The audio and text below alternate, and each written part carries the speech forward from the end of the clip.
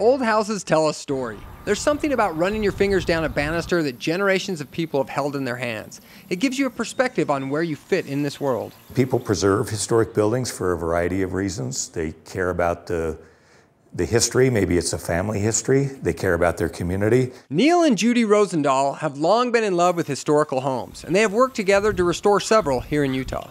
We like that they've got character in them already. They don't feel brand new. They've got chips and dings and the floors squeak, and I used to tell my kids that's the house talking to us. You have to love what you're doing because it's not easy and it's physical. The next generation needs to learn about them and learn to love them, or there won't be any. One of the couple's most recent projects is a special old home in Toquerville. One of the intriguing things about this house, and there are several, but one of them, it's the only brick home of that period. The Toquerville house had charm and character to it before we even did anything. To see the craftsmanship of the old pioneers with the limited resources has just been really touching to see. As the Rosendahls worked to restore this historic house, they relied on the expert guidance of the Utah Historical Society. I called the Historical Society of Utah and asked them a lot of questions.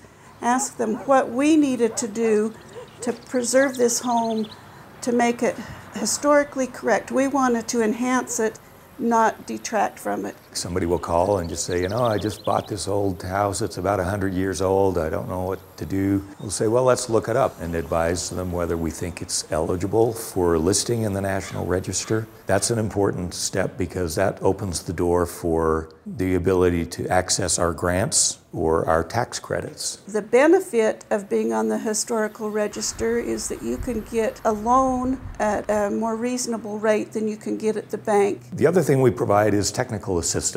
So we have an architect on our staff, and he can offer a lot of really good technical advice to people about how you fix that crumbling stone wall or your adobe that's deteriorating or whatever it might be. The home in Toquerville needed extensive restoration, which took the Rosendahls 10 years to complete.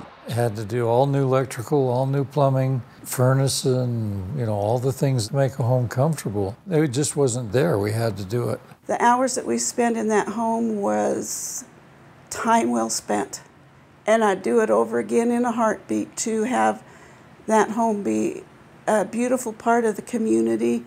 Though the Rosendahls experienced many challenges along the way, the Toquerville home turned out amazing, giving them and the town something to crow about. Having a historical house in your neighborhood gives the town a sense of pride, something they can look to for their history. That's the biggest benefit that we had not anticipated, was how satisfied you feel when you accomplish those hard kind of things. We hadn't been in town working on the house, maybe a week or 10 days, and pretty soon people started stopping, walking up to the house, saying, "Oh my gosh, look how beautiful you..." We hadn't even started. Yeah. We just cleaned up. Everybody say, "We've always loved this house, but it hasn't looked so good." And they don't say that anymore. From Toquerville, I'm Matt George for the Utah League of Cities and Towns.